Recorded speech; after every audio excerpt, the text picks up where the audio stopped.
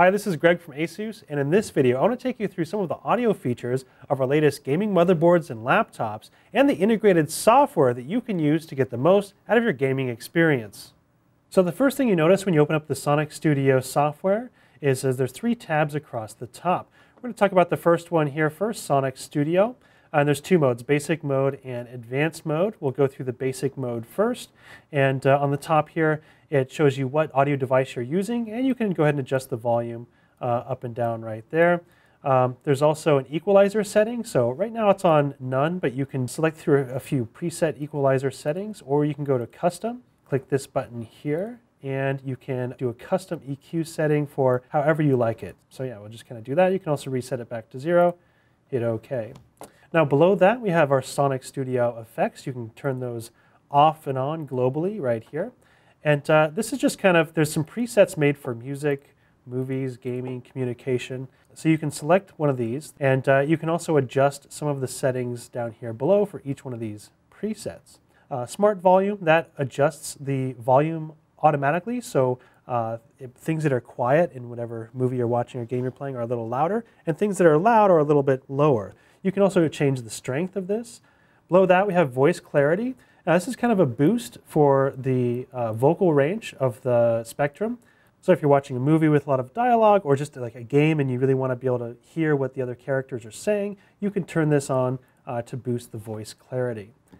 Bass boost, pretty self-explanatory. It boosts the bass levels. Treble boost, same thing but for treble. And then there's reverb, and this will add kind of almost a slight echo to the audio with a few different presets for to make it sound like you're in different types of spaces. And this one, I find it's better on low. Once you get too high, it seems a little too extreme for me, but you know, you can definitely play around with that and find a setting you like.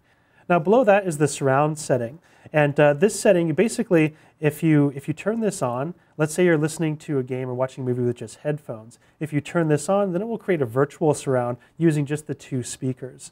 So even if you don't have a full surround sound setup, you can still get virtual surround with your headset or just a two-speaker setup.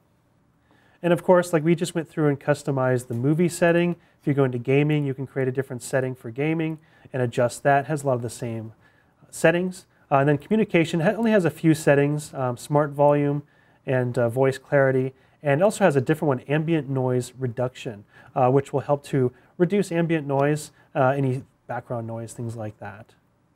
So I'm going to go ahead and reset everything to default. So advanced mode gives you a few more options to choose from. On the top here, you've got your device manager, and this will allow you to quickly change between different audio devices. Now in the past, if you wanted to change between an audio output, you would go ahead and right-click on this icon here, select playback devices, and then choose your device here. So this kind of bypasses all that. As long as you have Sonic Studio open, you can just kind of click on whatever device you want. Now for the device, you can set up the equalizer here, just like you can in basic mode, but you can do it here, and you can do different setups for different devices, and there's nothing plugged into these right now, so you can't really set those up. But one thing that we do have plugged in on the top here is a VR headset. So if we select the headset, so now we're using the headset audio, if we go back to basic mode, we see we get a little pop-up here that says we need to enable Sonic Studio Link. So we'll go ahead and enable that, and now we can adjust the settings just like we can on any other setup. So now if we go back to advanced mode, we can see we've got the Sonic Studio Link enabled, and we've got the equalizer settings here, custom here. You can still set up a customized EQ for your setup, which is new for Sonic Studio 3. This is the first time you've really been able to go in and really adjust the audio settings for the VR headset. So moving on, we'll go ahead and go back to our regular headset speakers here, and we'll go down to the bottom here with the Application Manager. So there are two settings under Application Manager, Device Routing, and the Sonic Studio Effects. And there's also, you can view all applications or just the current ones you're running. So let's go ahead and view all applications. And we'll go ahead and turn Device Routing on. Now what this does, once you start up one of these programs, you can select which audio device it uses.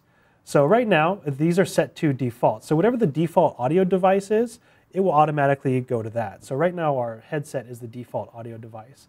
But let's say with Discord, you always want to be using your headset. So we'll go ahead and select that. So every time we open up Discord, it will be routed to our headset.